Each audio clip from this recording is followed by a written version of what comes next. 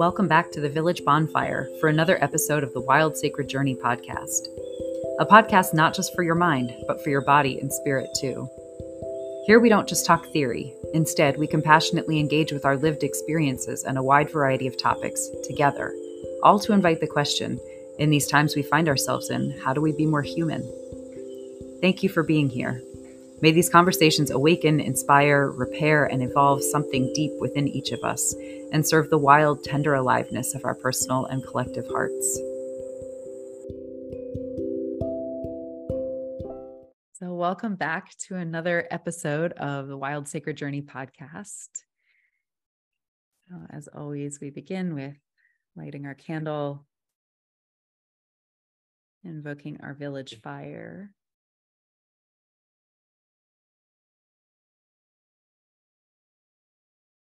Taking a few deep breaths together as we gather around it.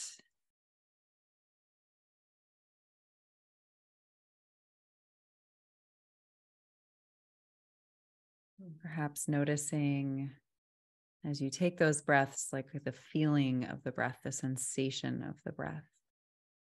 Taking one area of your body to feel your breath in.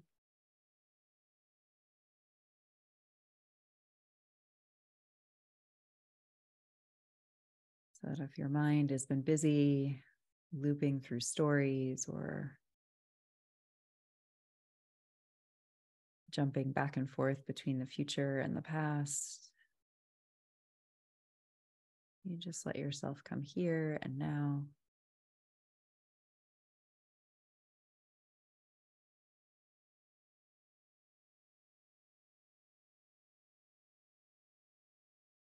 Into your body,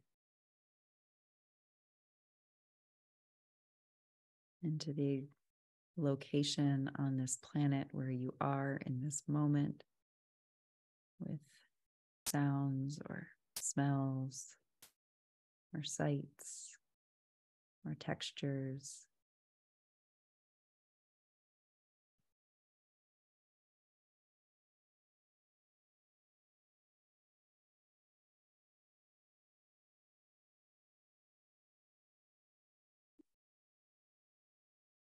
There, bringing all of you as you are today to the fire.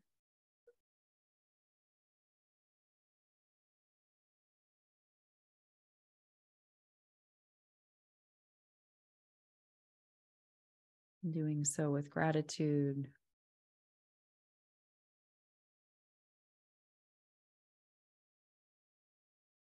For the ones who've come before, for the land, for the fire itself, for the old ways of gathering, to connect, to share stories, to share wisdom, to be together.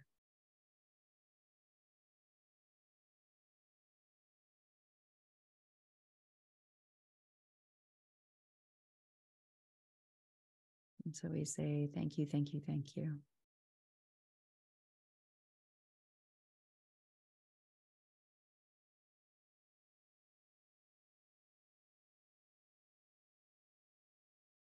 And so, welcome to the fire, friends.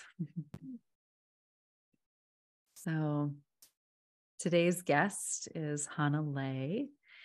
And I first met Hanna actually through a women's entrepreneurial group, and we just kind of connected, and then have been sort of connecting more deeply over the last year and a half or so around sort of a common passion of ours of sort of these remembering of old ways of being and relating to ourselves, to each other, to the land, to culture, and particularly through then the roots of our European ancestral lineages and the songs and stories and culture bearers there. And so Hanna had started this Songs of Mother Europe, and I took the first round and then have supported a couple rounds. And so, so we've just been deepening this journey together in many ways, and it's been really beautiful. So I'm really excited to have her here today.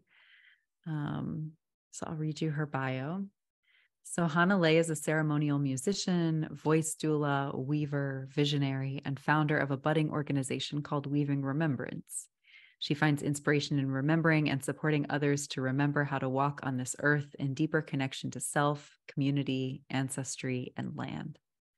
The past several years have led her deeper into reclaiming European ancestral wisdom, most recently spending 6 months in England and Scotland, exploring stories, songs, and weaving traditions. She is the creatress of the online course Songs of Mother Europe, which features culture bearers from throughout Europe who are keepers of the old songs and ways of singing. She also co-facilitates wild song retreats and workshops throughout the States and Europe, as well as organizing ancestral pilgrimage, all focused on reconnecting us with our inherent wildness and belonging. So welcome, Hanna. Thank you. So I love to start each episode with, like in cultures around the world, beyond sort of, it's always sort of been an old way to introduce ourselves in kind of more of the social fabric way of things, rather than just like what we do, like who we are, where have we come from, what forces have like shaped us, And so I love to start the episode with just an invitation for you to introduce yourself in in any way that feels resonant or present right now. What would you like people to know about the forces that shaped you?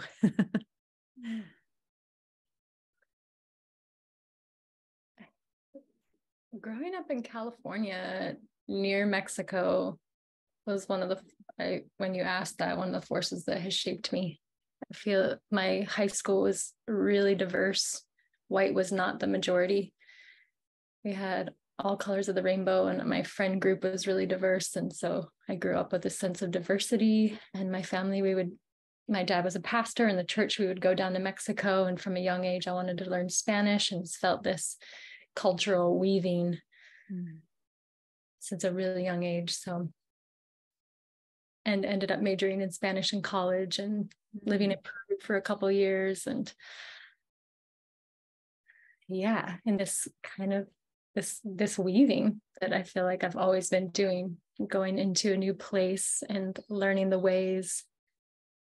Almost married a Peruvian. Glad I didn't marry that particular person, but like just going somewhere and really immersing myself and getting to know a whole different way of being, and then traveling again and doing the same thing in another place. So being adaptable and seeing the diversity of the human experience. I feel like I've been blessed to see really the extremes of like the poorest poor and the richest rich, and just have that in my consciousness that exists, and that every human has a heart all the way along the spectrum. The unifying aspect. We all have joys and we all have suffering. Okay.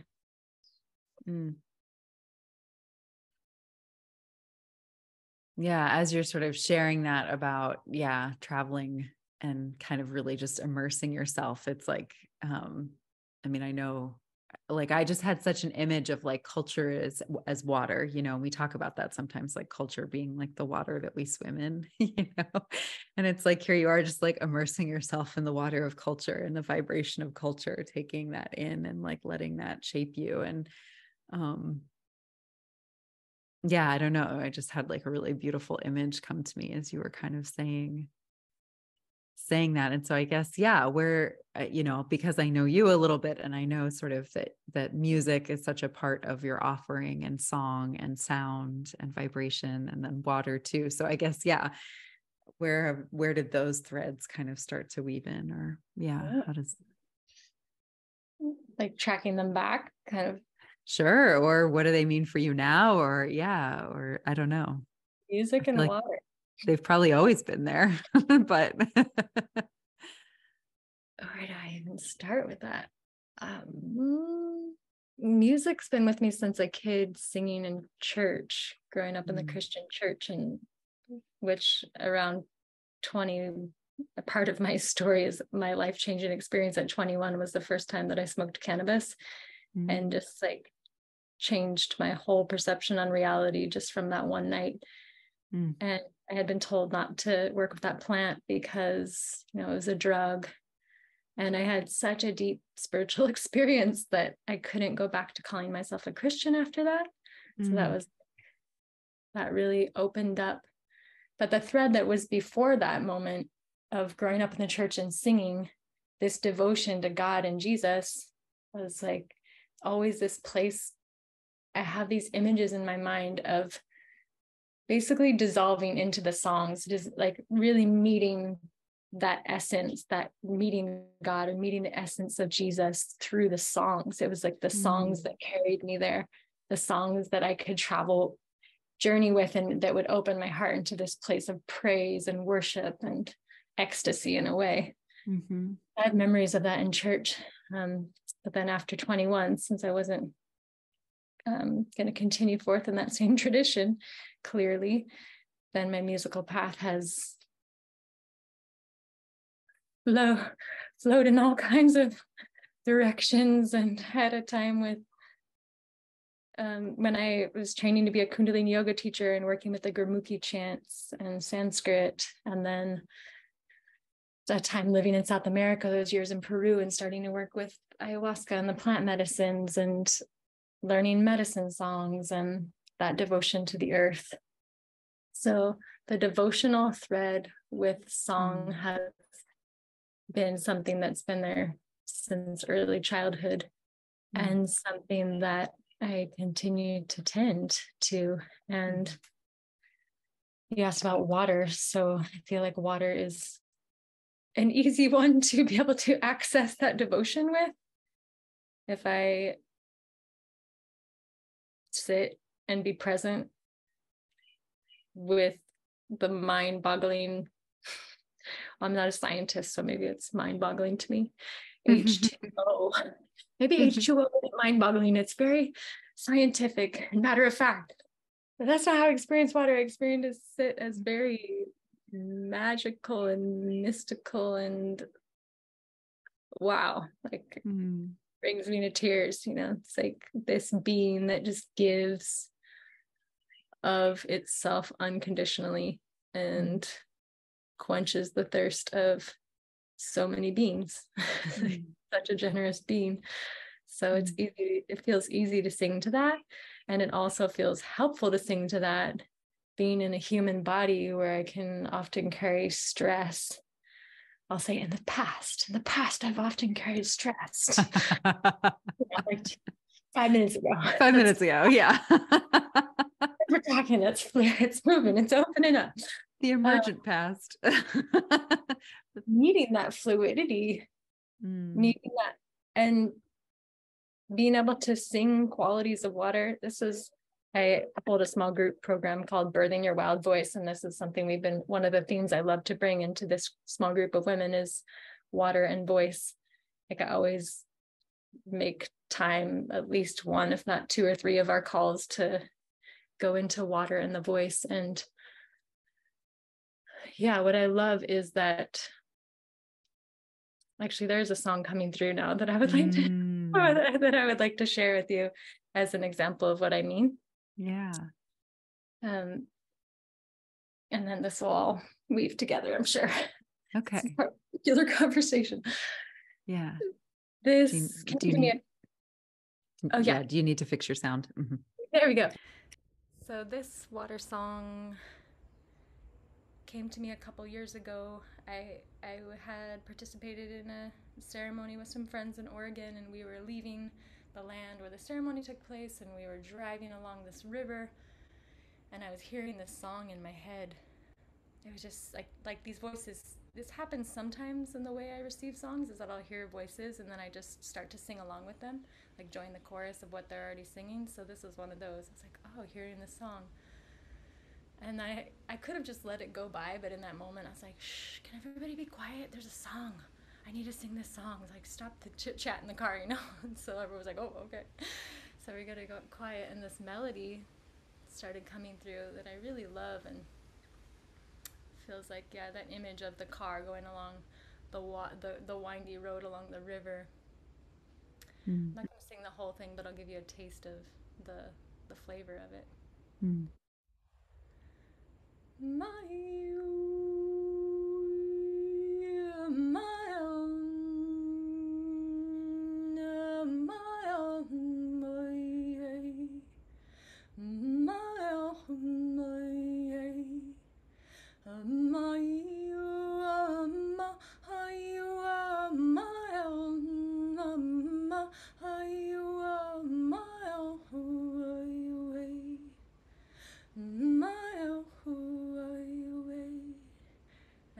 this verse that I like, these words that I like to embody with this song is,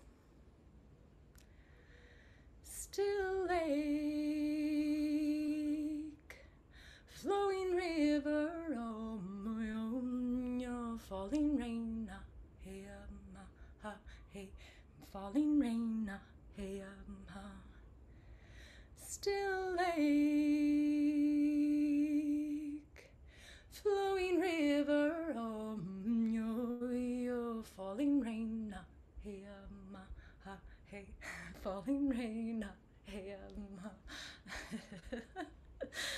so Amazing. the feeling quality, as much as I can give my being to that and be like, oh, what is this still lake? And I feel like all my energy to settle even for a split second and be like, still lake, flowing river, wow. Falling rain. So yeah, I like to experiment with bringing different qualities through my voice, and that's a fun way to that song is, yeah, fun to sing those qualities with the water. Beautiful. Yeah, thank you. And actually, if you don't mind switching your sound now, just because it optimizes your voice. Yeah. Beautiful. Thanks. Or your speaking voice, I should say. We know it doesn't always optimize singing voices. Thanks, Zoom. Yeah. I love, yeah. I mean, I feel that so much, it's interesting. I had Shannon on a couple episodes ago, and, and she was talking about to really channel, like, so much of what we need is like safety in our body. And I think there's a piece of that. And I also think there's like a surrender too, actually. And I mean, maybe we need the safety first, but I feel like we can't rest at the safety, because so much of what you're describing, both in just kind of how you love to weave with culture and just like throw yourself into a culture and just like, I mean, it is like, and even just now when as I was just like feeling into and witnessing and experiencing you kind of bringing that song through, it's like,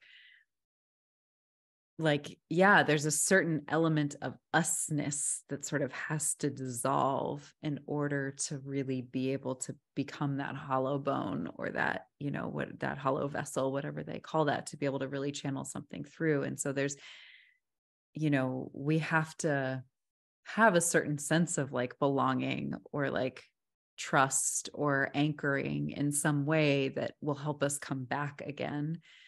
But it's like, then it's like, yeah, there's a certain amount of like throwing ourselves into it and being willing to like disappear as we know ourselves, like as our brain knows ourselves, so that we can,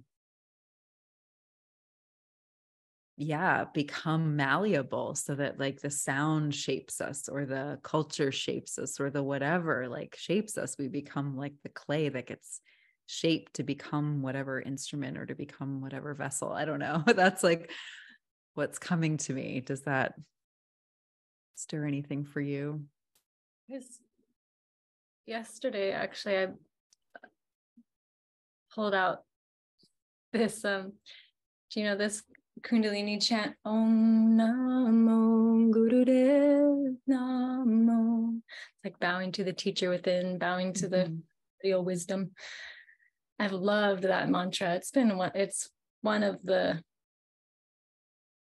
non-English mantras that I really love, and it's just carried with me through the years. And I visited it yesterday with some friends in a group, and I remembered that my teacher of mantra, Prabhu Namkar, shout out, who's Snadam Kaur's mom, who raised Snadam Kaur in the singing mantra tradition.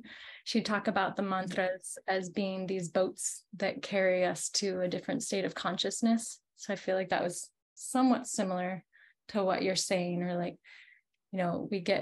I get on this boat, and then I get this combination of sounds and ways that my mouth is moving and codes that are in the sound open up a whole other way of being in my consciousness. go there and in a way, not be myself anymore, just dissolve into that river.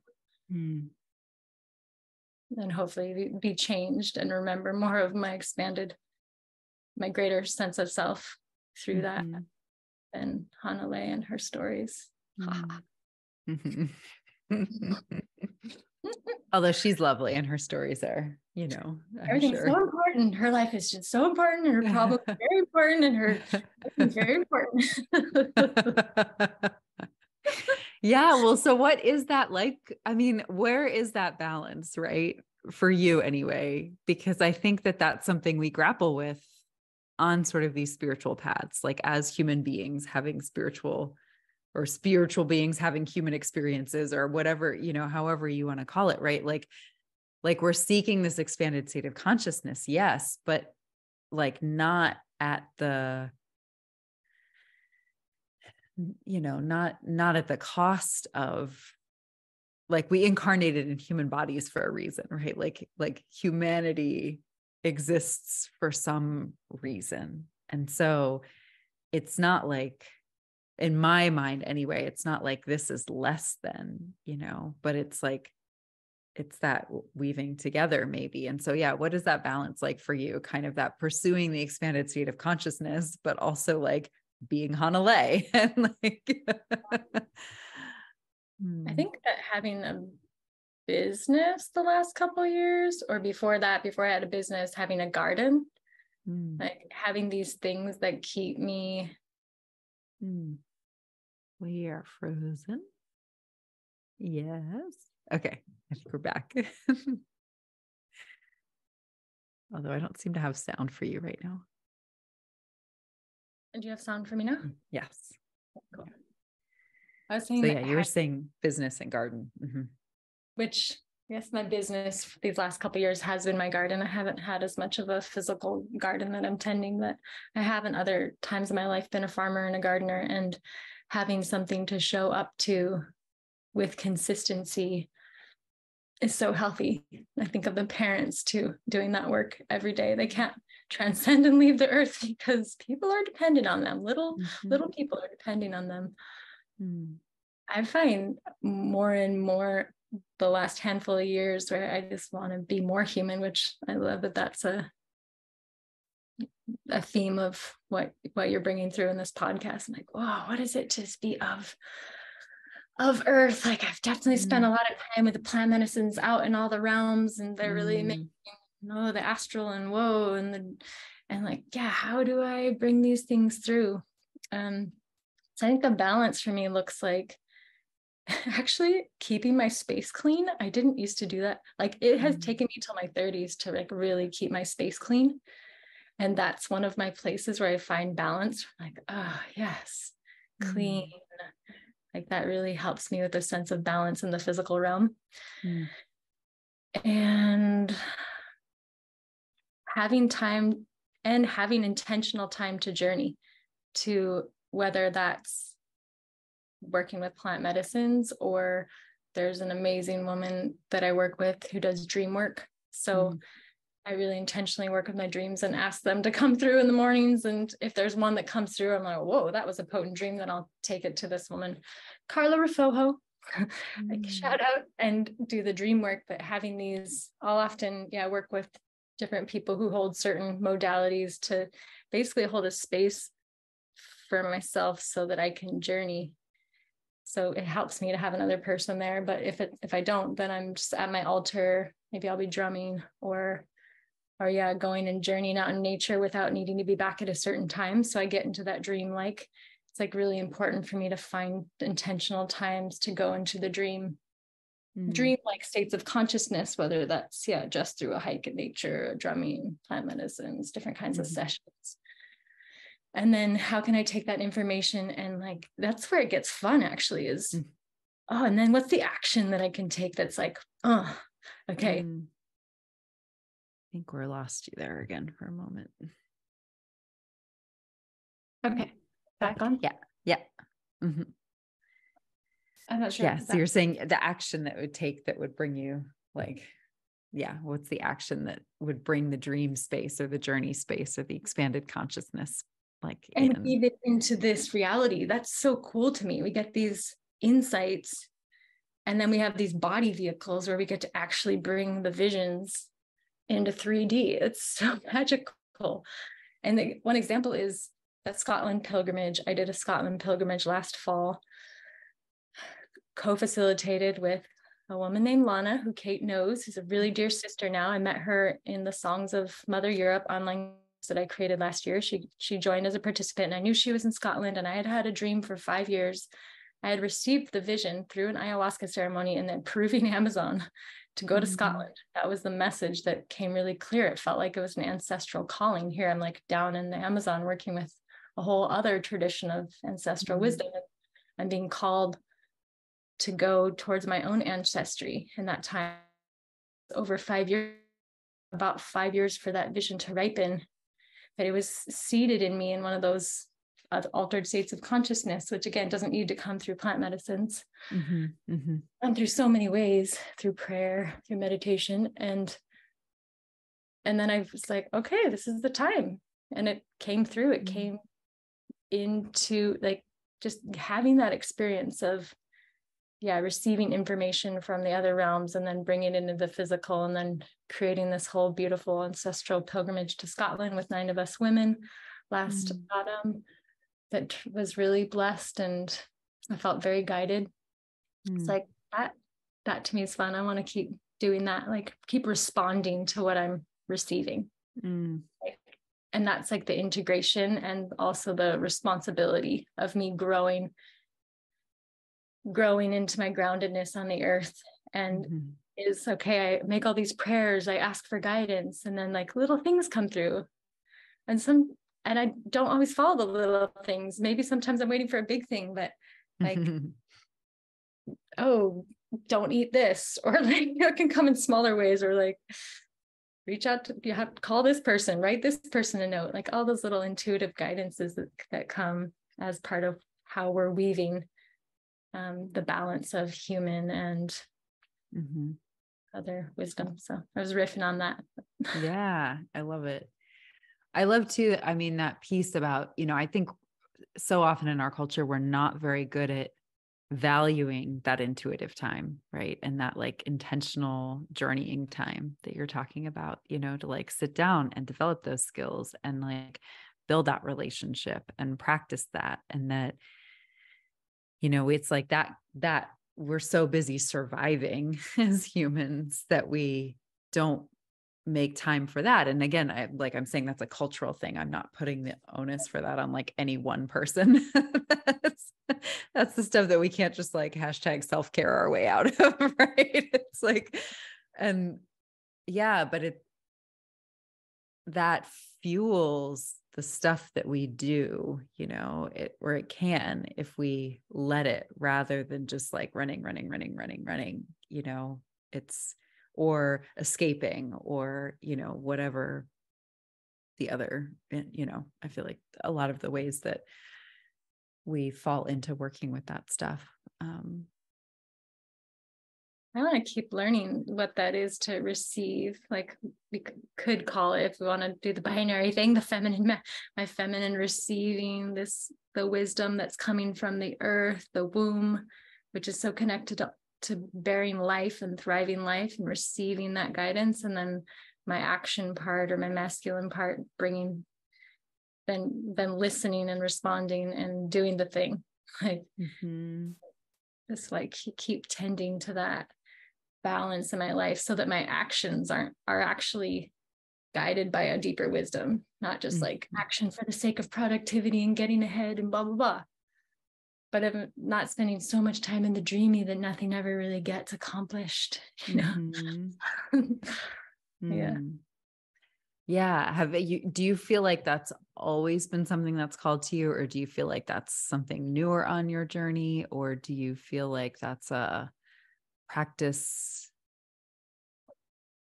Like what is your journey of like realizing that integration, for lack of a better word, is kind of like the thing? I mean, you mentioned that you spend a lot of time kind of in those, seeking out those expanded states, and so as you and now it's more about wanting to get better, continue to be in that dance of like bringing it in and doing the things, but like anchored through that deeper wisdom. And so what kind of has that trajectory been like? Because I feel like that's a piece that's really missing a lot in culture and that a lot of us kind of struggle with. It's like you have the vision, but then you're trying to live it, or I don't know, it like, yeah, like it doesn't always quite link up, what is that?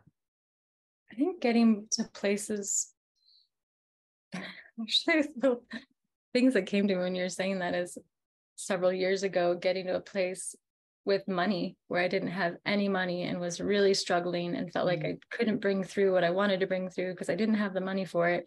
Like that was very sobering to be like, okay, this is a thing. Learn how to work, be in relation with it. How do you want to channel it? This is a part of this particular story that's happening on Earth right now. Whether it will continue and I hope that it shifts. I have an elder out here in Maui who's very like holding the vision for the money system we're also living in a place where everybody's growing food and there's a lot of there's a lot of resource out there in that way. So our friends in the city wouldn't be so well off as we are out here if that happened. But like, yeah, holding the vision for money to disappear and that whole system to crumble. And I think that has been a part of my integration these last years is and my grounding of, okay, I want to be able to live in this world in a good way. I want to be able to bring through the visions that are calling to my heart. And so I need to learn these skills. And I still am learning these skills, how to work with this energy of money. And so money has been one inspiration in the bringing it down. And then also the nervous system, I would say, like needing to learn ways of slowness. It's like grounding. Literally just first a lot of years, I struggled with so much anxiety and dysregulation. And I'm still journeying with it. How and curious about it in places that it shows up in my life or throughout the day if I'm disassociating or anxious. And I feel like it's smoothed out because I'm making my home and letting my cat, having my rituals that feel like makes my human animal body feel safe. Okay, got money, got food, got a candle. Great. Okay, we're doing all right. Yeah.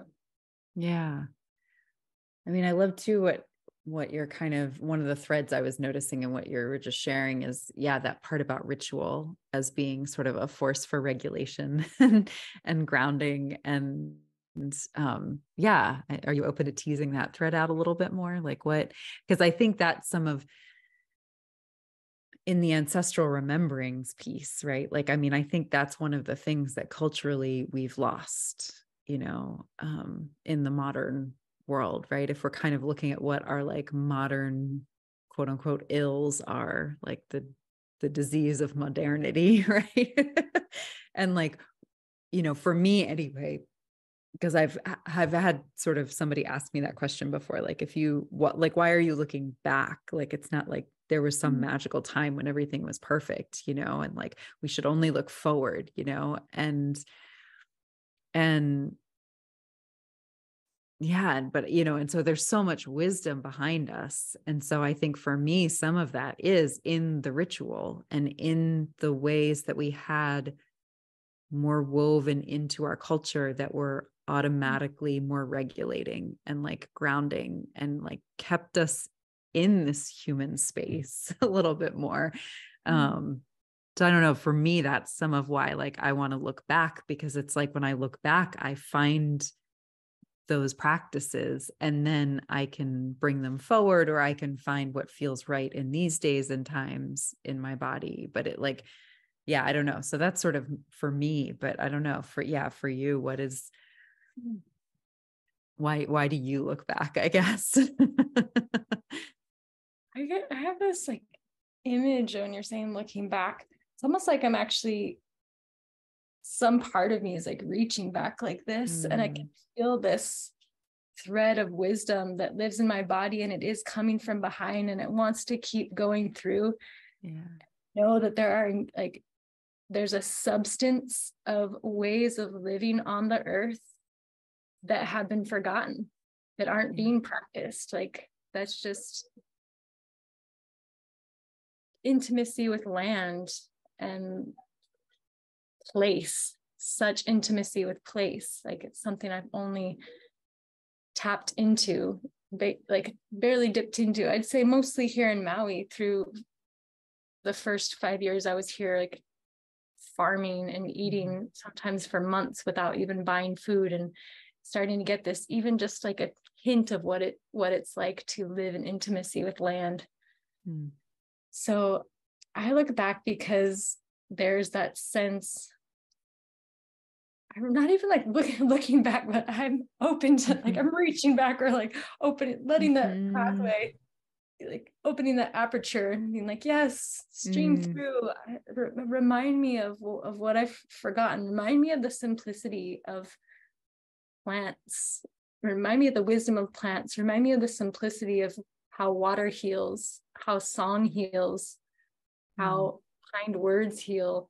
Like, it does feel like there's a simplicity that I feel actually as I'm tuning into that, of what, maybe there's not these complex rituals that I need to remember from my European ancestors. Maybe it's more silence. Maybe it's just like more awareness, more paying attention to the subtleties of the shifts of nature, and how different birds are talking to each other, just being more alive on the earth, being more sensitized again to what's actually happening on the living planet, not just my stories on my screen. It's exciting. Like that. Why I look back is because when I've tasted these like earth, like I was sharing that the first few years in Maui, living pretty barefoot out here and growing food and not buying food, and just like, it's so sensual and healthy, and I feel wild again, and I feel connected. I feel like, I feel connected when I'm able to. So I feel like a lot of it for me is the reconnecting. Instead of just living in my house and only driving my car to the grocery store and coming back and being in my office, like, okay, what's happening in the forest? What's happening? I was on a similar journey to that. It's funny, I actually didn't realize you'd majored in Spanish. I majored in French in college. So look at us majoring in languages. But and then I got into farming shortly after graduating from college, and it was so healing for me. Just like, it's so easy for us to like live on the earth rather than as the earth or with the earth. And you don't even know that there's a difference until you've like felt it in your body, like even drawing that distinction linguistically, like it doesn't, like, until you've, for me anyway, until I like felt it in my body, I didn't even really know that I wasn't living. Like, I didn't know that level of connection was possible, and then, it was like, I was eating food I was growing, and I was working outside, and I was moving my body. And it wasn't so much about like the thoughts I was thinking, but it was more about like, I mean, that, it's helpful to have a brain and have it help you with problem solving, which is like, you need a lot of problem solving when you're farming, but it's like, but it was like the brain became the tool rather than this like deity that we like bow to, which is kind of what academia is in a lot of ways. And our post-enlightenment culture is very head devoted. And so it was like devoting to something else. And yeah, I mean, I totally, yeah, I know what you're saying, or I'm hearing similar resonance in what you're sharing, you know, of this, like, to just, yeah, to feel yourself as belonging. And I think maybe that's, you know, it's interesting. I had a conversation recently with somebody where I was sort of getting curious, like, do we need safety or do we need belonging? And I think we often think we need safety when actually what we're missing is belonging, and not just like belonging to other humans, but belonging to this like larger web, and to feel like we're here, and to feel like there is this thread of wisdom, you know, yeah, there's wounds, and yeah, there's like shit that got messy, like with our ancestors, right? But like, there's also like this thread of wisdom that's available for us to, like you said, open that portal, open that aperture, and like let it somehow come through. And it's been interesting too, even, you know, recently I started kind of grasping this idea of mythical ancestors. And I think that's particularly been coming through for me in actually working some more with the Irish traditions, because, you know, they have such a sense of like the Tua de Danann, like your mythical ancestors, who like are, you know, for them, it's not a lot of times what I've encountered in sort of these more spiritual and story-based practices is like, we have these gods and goddesses and consciousnesses, and it's like, we have to go on these journeys to meet them. And yes, they share wisdom with us, but then, you know, many of them were not really human, right? And didn't really have this sense of like what it is to be in this earth. And so sometimes it feels really challenging for me to like bring their wisdom through, or, you know, find ways to like make it relevant in this human body and with the constraints of physics and material things, and having a body that needs money and shelter and like all of these other things, right? And it's been so fascinating because since working more with the Irish practice of imbus, and, you know, yeah, the Tua de Danann and like all of that stuff, it's like, the consciousnesses that they're not like, you know, astral consciousnesses that are somewhere out there. They're mythical ancestors who lived and walked on the earth and then went into the earth and now store the ancestral wisdom in the earth. And it's so something clicked for me. And it was interesting in the last like couple of weeks, as I've been working with clients and like working with myself, I've, you know, when I open sacred space, I don't just invite in my well ancestors and my guides and consciousnesses, you know, I also have been inviting in like mythical ancestors. And it's been fascinating. It's like, I've started seeing all these new things like with more clarity in clients' fields, and I'll have these mythical ancestors actually like come up and start working on the client, like the client, you know, I welcome in a client's mythical ancestor, for example, and like they'll come through and actually start like touching. I can see the mythical ancestor like touching the person's body, or like blowing into the body, or like, you know, working with the client's body. And they are like, they're more connected with that earth resonance. And so there's something about it that's different. And so, yeah, I feel like I've taken us on this like whole tangent here, but it, like, to kind of bring it back, it's like, we don't know what we don't know until we can somehow name it in some way, which is part of where I think some of that looking back also helps, because it just helps us start to like put a name to the things we're experiencing and be like, oh, this isn't just my imagination. This might actually be a valid thing. And then you get to create your own relationship with it. But I mean, so I think there's like that piece of things, but then, you know, there's just so many different layers or like access points too. And so, you know, I mean, one of the downsides and benefits, I feel like, to today's culture is we have access to so many different cultures and like spiritual ancestry, you know, and there's, you know,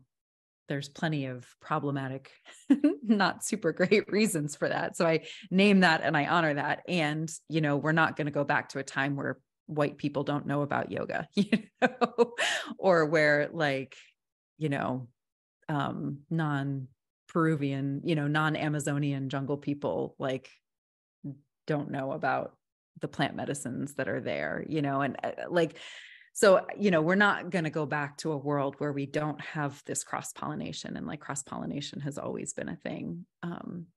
But it feels like somehow there's something to like, like opening that aperture and like letting the wisdom come through that just, I don't know, illuminates different layers of things or invites us into deeper ways of knowing. It gives us different names or language, or, I mean, in the same way you were talking about going to another country, I mean, I feel like going to quote unquote the past is sort of like going to another country. And like, it doesn't mean that we're meant to like take everything we find there or that everything is perfect there or whatever, but it's like, can we open ourselves to something and let it change us, and see what then new things we can create in the future. I don't know. That's my like. There's been a thread that's been with me since college. So like probably age 20, where I had this desire to live with the tribe. I ended up going to Peru finally when I was 25 or 26, but the seed was in me for a lot earlier that I wanted to go and live with a tribe that didn't have anything machine made. Like, what would it be like to live in a village with nothing machine made? People really just make everything by hand and eat and live. And I still feel that craving in me for that reference point of that it's possible to live on the earth without like life existed before industrialization. And like I went to the Scottish Crannog Centre when we were in Scotland. The Scottish Crannog Centre is, well, I'll just use the Scottish Crannog Centre as basically how cool would it be to just go into a Neolithic or even Paleolithic, just spend a day in the life, a day in the life. The Scottish Crannog Centre actually has like a day where you can go. It's like a day in the life and you do different crafts and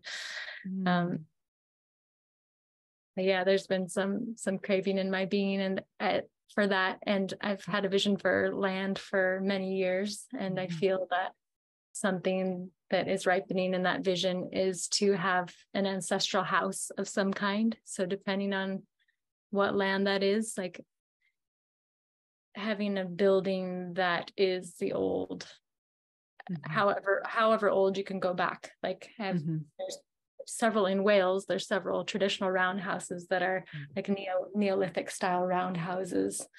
I'm not sure how this is all weaving into you were saying, but just like I've become obsessed with this like image of a roundhouse, like the thatch and the stone, the fire in the center, and it's such a universal image too.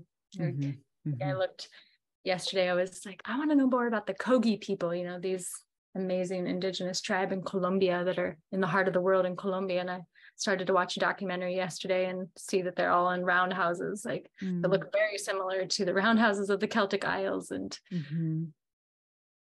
it's like, something just where life feels real. And I guess I do romanticize the past, admittedly. Well, but I think, some of what you're pointing to there is, I mean, yes, there was like a lot about the past, the realness of some of those times that was like really brutal and life expectancy was really short and whatever. Right. But it also, I mean, I feel like we're going so deep into like AI world. Right. And like art is AI and writing is AI and music is AI and money is crypto. And, like all of these things that are just moving us further and further away, actually, like moving what we think of as reality as like further and further away from things we can actually touch, things we can actually make with our hands, things that engage our bodies, not just like our brains, and I think is like, again, we're never going to be in a world that doesn't have AI at this point. Like, that's just not realistic. The technology has been created and here we are, and it's not inherently bad, right? But just like with anything, it's like, how do we approach it? And so here's that, I think, that balance question again of like, do we spend all our time in expanded states of consciousness, or do we be human? Do we spend all our time in AI or like in our brains, or do we like also remember how to like make things with our hands and like move our body through space and time and like touch things? And what does the both look like? Yeah, exactly. Or I noticed I was doing an either or in these last couple of months. It's like, yeah, fuck that. Like, no, I'm going to go make my roundhouse and go deeper into the earth, And then I have this really awesome sister in California. She's like, oh, I'm stoked about AI. And I really respect her. And I feel like she's an amazing medicine woman. I was like, oh, just like, it was a good moment. I was like, I realized that I had been making this polarization in my own being. And I was like, oh, yeah, why is it a problem? Yeah. I feel like we're here to bridge worlds. That's what's happening. Yeah. And how do we stay in our discernment throughout it? Like, I feel like our hearts do have the discernment, so we don't need to like be like, no, that's totally bad. Or like, because I've definitely done that a lot in this life of like, I'm going to go deeper into the nature and like drop out. Like there was a while where I wanted to just drop out and be like, fuck this society. Like, I want to just grow my food and never like just live in a village without electricity and cook by fire. And I still actually like, I want to keep going in that direction. Like I want to have a place, but how I see it more is a place on the land that anchors that. And then there's like, there's like the roundhouse, and then there's also like the recording studio, and like a balance, weaving the world. Yeah. Yeah. I think that's such a throat chakra thing, right? Like, that sound is one of the first ways we have of making what's truly subtle material, like our voice is the first instrument, that first gateway, that's something that is like just potential energy, like passes through to become something that can be transmitted or like heard by other people, something like comes through in the world. So I feel like, it's funny through this conversation, I'm like, oh my gosh, you're such a like, it's just such a like throat chakra, like so much of like who you are and your like deepest essence is like, yes, heart, but also like throat chakra. I don't know. It's like this whole thing. Yeah. So many of the threads that you've shared about your journey and your story and the things that like really light you up. I'm like, oh, like, yeah, there it is. Like right there. It's that question of like taking potential energy and like bringing it earth side in some way. And it's like, whether it's voice or whether it's through your hands, or you've worked as a birth doula too, right? At times. So like, that's another way of potential energy, like, that tending those portals where potential energy becomes material, where we take something that's only potential and turn it into something that, is still ephemeral, but is somehow like more tangible or more fixed or more, I don't know. I'd like to share about excitement about Indigenous languages. Now that we're race, and for years, since college, I had this fascination with, actually back then it was like people who would go and translate, it gives me a little cringe, but like go and translate the Bible. They would go to like tribes and try to find like the forgotten languages and translate the Bible in their language. And I was hearing stories about that clash of, and I was so fascinated by that. And I was like, do I want to do that? Go like be a Bible translator? But mostly I just wanted to go like live with the people and learn language. And so when like the Christianity identity dissolved, that prayer stayed with me. Like, I want to learn prepare to learn an Indigenous language. And I didn't know which one because it's quite a commitment. And I was like, maybe it's Quechua because I love Peru. Feels such a beautiful language, Quechua. And then it just ripened 4 months ago. I'm on my 128-day streak in the Duolingo app. I've been learning Scottish Gaelic and Hawaiian at the same time because my brain really likes languages. And yeah, I studied in actually Spanish and French in college, Romance languages. And learned a little Swahili and German. So I wouldn't call myself like multilingual. I would say Spanish is the only one I speak fluently. There's also a wood chipper happening behind if you hear that sound. Okay, it's not too bad. No. Doing things out on the land. I get so excited. I remember braiding Sweetgrass. She has this whole part of the book around Indigenous languages too, and just how their whole getting into an Indigenous language is such a shift of our consciousness. And that was what I've been craving of like, can I immerse myself again, that like cultural weaving, can I immerse myself in a language so that I see the world totally different and things start to come alive that my English brain wasn't even aware of because it didn't have like things were just kind of too locked down into square shapes. But there's a whole it's just so cool. And I think song is that too. It can get between the cracks of like the English language and open up pathways of awareness and aliveness through our sounding. And so I'm very excited about the path of continuing to learn Scottish Gaelic. And I'm curious. I'm 4 months in. When I go back to Scotland this fall, Lana and I are going to do a pilgrimage again. I'm curious if I'll be able to read a couple words on the signs, or there's not a population of people who actually speak Scottish Gaelic, so relatively, but say hello, goodbye. I could definitely do that. I got the hello and goodbye. Awesome. Yeah, it's it is. I mean, I feel like so much is stored in our languages and in our songs and in like, I feel like those are some of the ways we start to open that aperture, as you were calling it earlier, so that like that ancestral wisdom can shine through because, our brains are shaped in many ways by the language. And I've talked about that chapter that you're talking about in Braiding Sweetgrass, and how she was talking about, and I don't know if it's pronounced Potawatomi or I don't know how it's pronounced, but anyway, in the language she is studying, her Indigenous language, First Nations language that she was studying, she was talking about how it's 70% verbs and 30% nouns, and English is 70% nouns and 30% verbs. And totally. Yeah. And it's like, it changes how you think about the world. It changes like how you perceive or understand the world to whether your language is predominantly verbs, which is like an emergent process, right? An action happening, versus if your language is mostly nouns, which are things, which is more about possession or static state, like fixed state.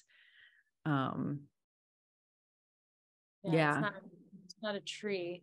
A tree there. It's to be a tree.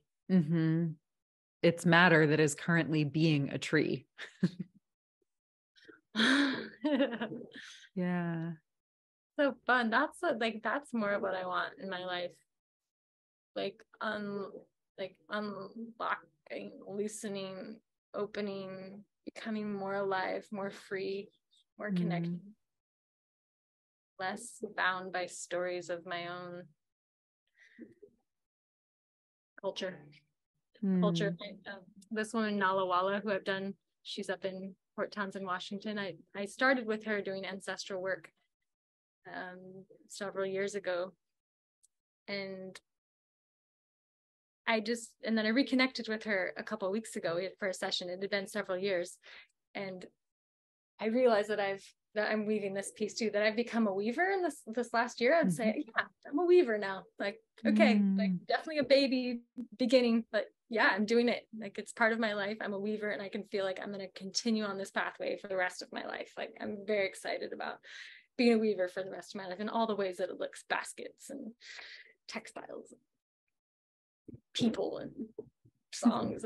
Mm-hmm. That information to start weaving had come through the first session I had done with Nala, and I had met a guide on my mother's line, which is Scottish English, and that the ritual homework that this grandmother gave me was to weave a willow basket. And I asked this guide, is there something that I could do to show up to this healing of the lineage? And she gave me that. And so a couple of weeks ago, I reconnect with Nala, and I realized these 3 years have passed, maybe 3 or 4, since that first session, and how much that work, the ancestral work, is really informing my path. Like more than I realized. It's like, wow, I've been going to Scotland and creating songs of Mother Europe and weaving baskets, and it's so rich. Like it feels really nourishing.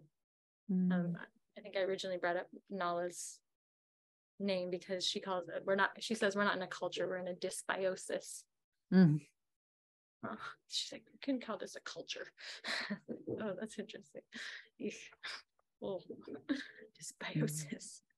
What is that? I don't know if I know what that word means. Think of it as like, when I think of that word, my belly goes like, ooh. Yeah, it sounds very icky. Like my gut is off. Yeah.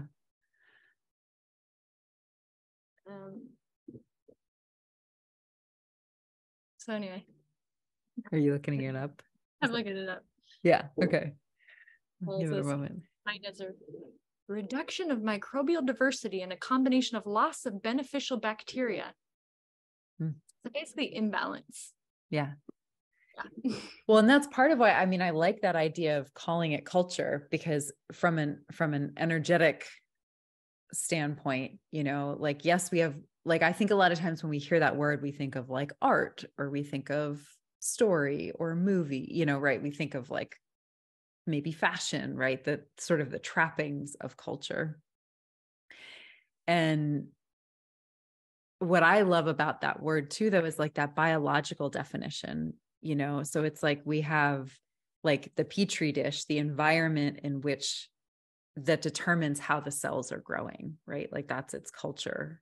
And so like collections of cells and the environment in which they grow, right? So that question of like, what are the forces that shaped right? Like that's really a question of culture. And like as an energy, like when I work on the level and I tap into the world on the level of energy, it's like we have like our energy fields are our petri dish in a lot of ways. And so, and then the larger culture is also our petri dish, right? And so it's like, and so we have these different layers where we can start to change culture, and so if we don't like how things are growing, if we don't like what we're seeing in the world, then we have to start to like change the culture.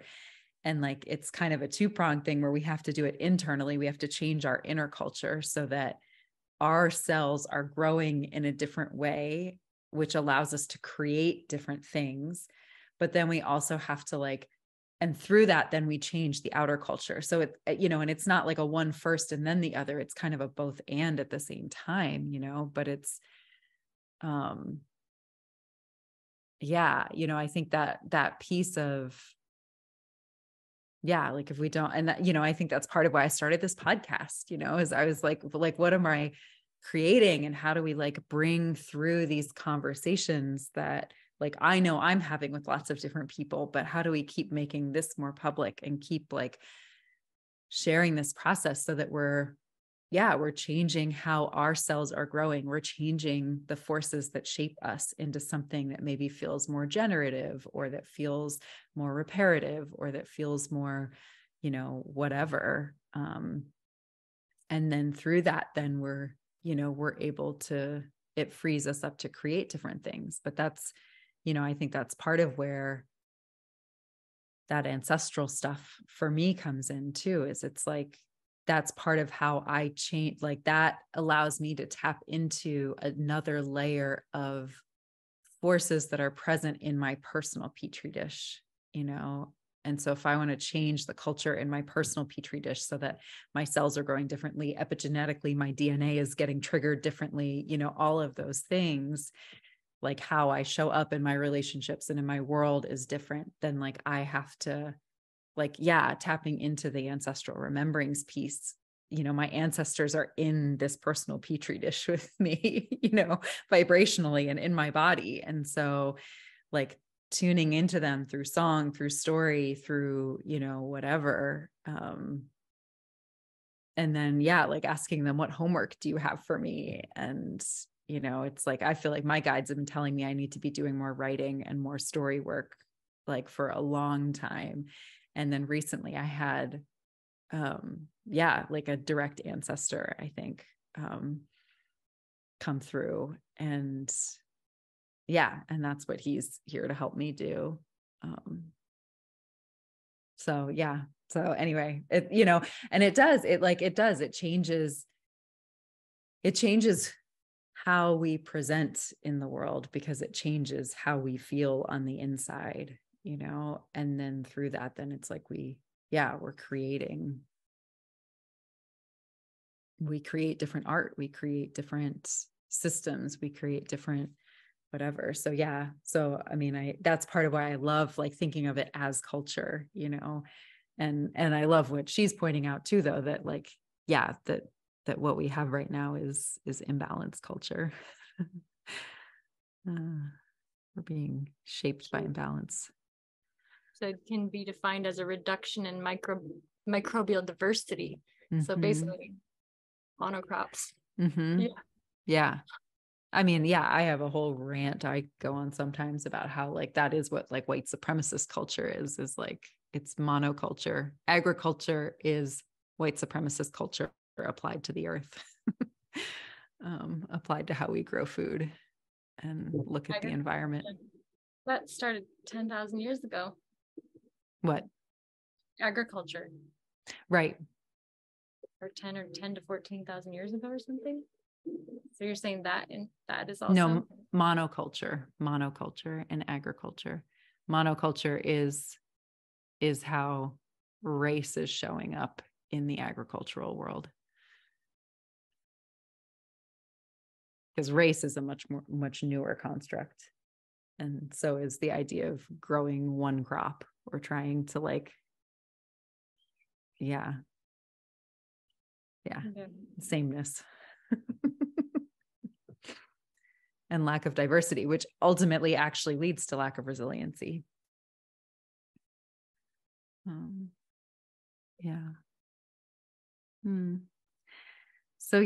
So I feel like this feels like it might be a time to kind of land the plane a little here, start bringing that down and in. Does that feel true for you?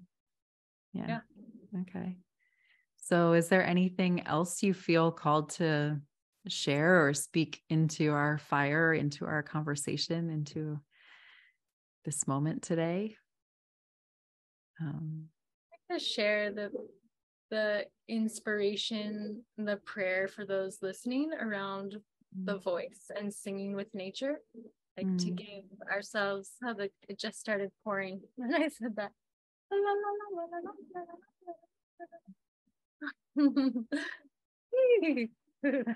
I could like feel a little. The encouragement, the invitation to go when next time you're on a nature walk where you feel safe, to make sound, is to experiment singing with the trees and the raindrops and the crackle of the leaves under your feet or whatever it is, just opening the voice, opening the heart. And in this childlike exploration way, I've really been feeling like that's a piece I've been working with my small group too. Containers, like, let's play. So much intelligence comes through play, so much connection, and just remembering that childlike way of just opening the voice out in nature because it's fun. Nobody's judging and it feels good. Ooh, all kinds of fun sounds come out. So that's hope that people's hearts can be happy singing out with the trees, the desert, wherever you find yourself on this earth. And see what that conversation is too. There's a way of singing too, and then also a way of receiving through the sound. You can try both ways. Actually sing the song that's coming through, or like sing out a prayer.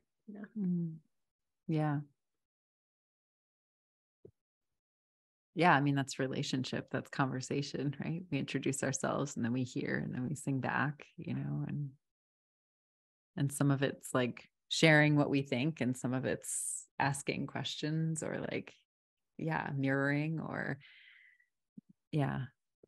Um, I feel like that sort of brings us a little bit full circle in some ways when you're talking about water and fluidity in the body. I notice for me as I've been playing more with sounds and out on hikes or just in general, it's like that's also been another way for me to find and actually working ancestrally, because so much of what's gummed up in our bodies is actually ancestral stuff that's stored, like the icky stuff that's stored as well as the good stuff. And so, yeah, I don't know. I feel like the more I like give voice to sound, it's like the more fluidity I find in my joints and the more fluidity I find in my body and the more full range of expression I find like in my voice, but then also in my face or in my experience. And it's like, it happens. Yeah. Making faces. Yeah. It happens on like so many of these levels, and I think that's like, maybe that's some of what being more human is like before we even started recording, and I sort of was framing up like, yeah, these conversations happen around kind of this, what is it to be more human? And it's like, what if it's like more of a full range of expression? Like, Definitely. Yes. Yes. Yes. Yeah. Yeah. Yes. Yes. Yes. Yes. Yes. Yes. Yes. Mm. Oh my gosh. I just did a road trip in California last week with this really sweet song sister, Katie. And we'd been on a 4-hour part of our journey, and 2 hours of that would be us just singing back and forth like sounding back and forth to each other. It's such a good psychic enema to like less thinking and more singing, like to really just, I feel like my brain can't really hold on to things because I'm making sound, and then it's just like, whew, such a good clearing. Even setting your timer on your phone for 10 minutes, being like, I'm just gonna make sound or let my voice go play for 10 minutes. And then, I got to a little edge, I don't know what else to sing, I'm gonna make a song about that, and you make sounds and then just like keep it flowing. It's like, there's the water's flowing, there's the like song channel starting to open. It's good. I love that. Yeah, thank you. So how can people find you, or if people want to connect, or where are you in the online world? And is there anything happening in your business you want to share about right now? Yes, I'm really excited about my business. The name that has come through in this last even 6 months that is birthing out or 6 to 9 months, is Weaving Remembrance. And Weaving Remembrance is a budding organization supporting people to connect with earth and ancestral wisdom. And I feel like this organization of Weaving Remembrance is going to keep guiding me, is the prayer that I'm serving. And so all that means will continue to unfold. And right now, for this coming fall, it means another one of our online courses called Songs of Mother Europe, which features 8 to 10 different song carriers from different places in Europe who carry old songs. And my hope is to find the oldest songs in Europe, or you get a different strata of the millennia if possible. But yeah, so Songs of Mother Europe has been really fun. This will be our 5th season this fall.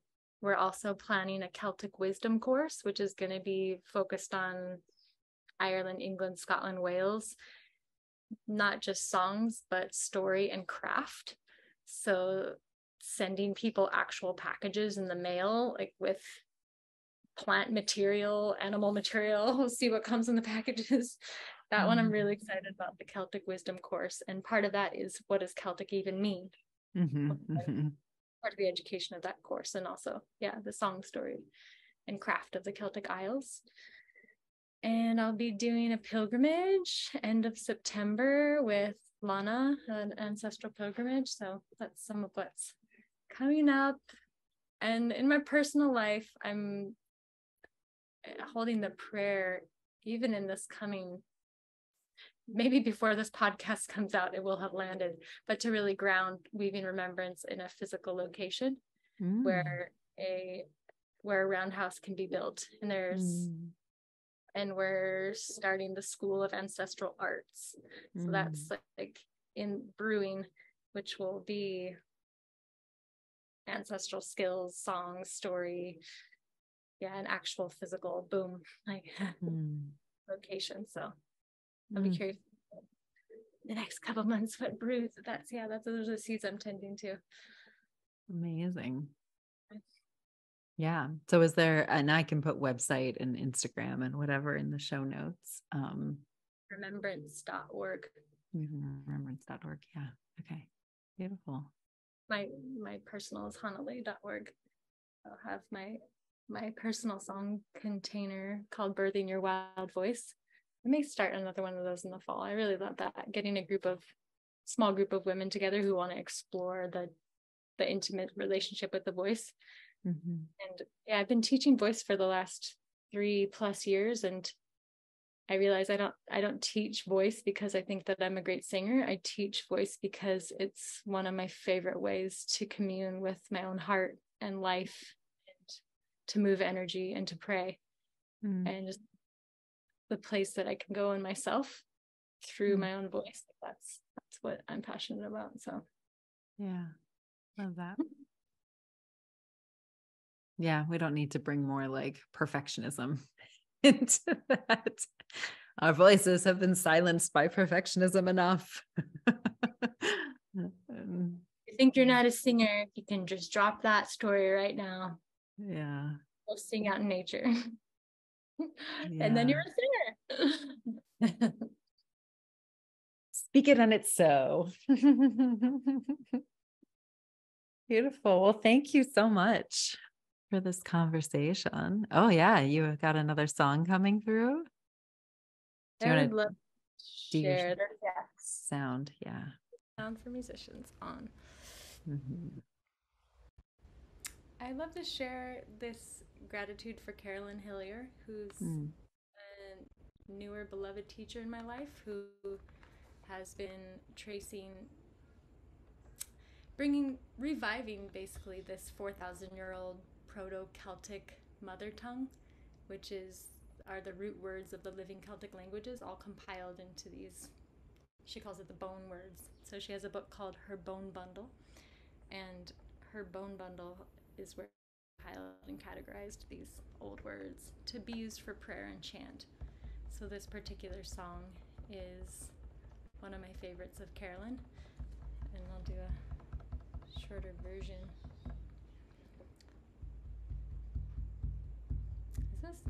Like we're talking about language, just tasting these words in my mouth and in my body. I love it.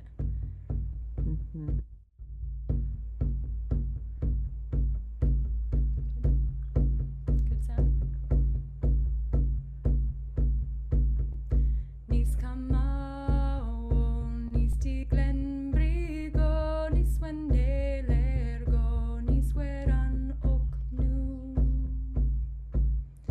Nis kamao, nis ti glen brigo, nis wende lergo, nis weran ok nu. We are yearning, we are prayer binding, we are path finding, we're returning. We are yearning, we are prayer binding, we are path finding, we're returning. Nis kamao, nis ti glen brigo, nis wende lergo, nis weran ok nu.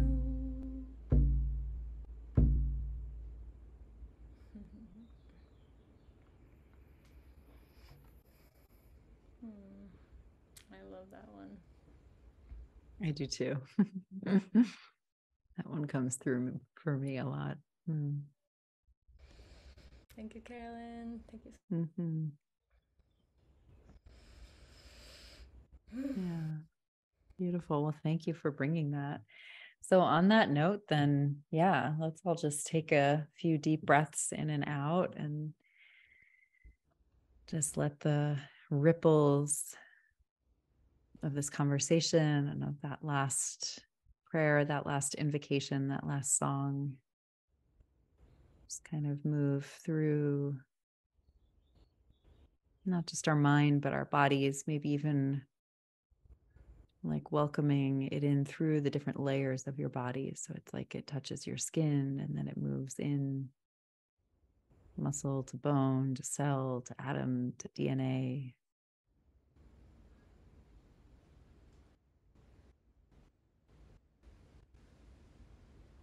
And letting yourself be sensitized again to receiving, to sound, to being changed by the world, by the ripples the world sends through you, and in exchange, sending ripples back through the world.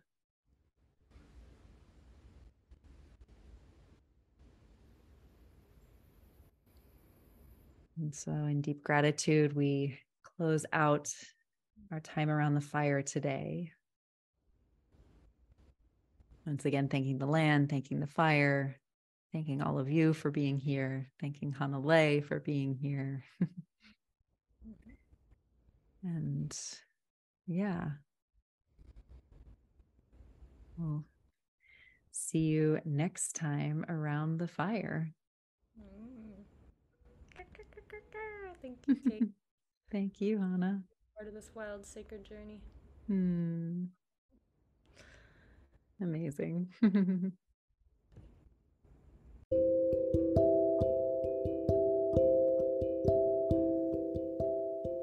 Hi, Kate here again. Thank you for gathering with us. Whether you've been here a while or found your way here thanks to today's guest, it means so much to me and the world I dream of to have you here. I hope you'll tune in for more of our conversations. We humans seem to be at a profound threshold and facing questions of deep impact for the future and the world. We need our full hearts and humanity as we sow seeds of change in these times of joy and heartbreak. I count myself lucky to be here now, around this virtual village fire, weaving our stories into a medicine with humans like you. As a community medicine space, this podcast is relational. It weaves webs of connection and mutual respect and care across time and space. If you appreciate and support the future we're seeding here, you can support the weaving of this web in a few ways. 1, share episodes with friends and family or online with your community. It also helps the podcast immensely if you like, rate, subscribe to, or follow the podcast where you watch or listen, so you get notified when new episodes drop and new listeners find us as they search. 2, join us on Patreon. Doing so supports conversations like the one you just heard and allows you access to live community gatherings and medicine circles and more as we continue to grow. It also helps me keep the space advertisement-free so the conversations stay intact as they are. If you have questions, suggestions, connections, or would like to find out more about working with me, you can find me online at www.wildsacredjourney.com, on Instagram at wildsacredjourney_KP, or email me, kate@wildsacredjourney.com.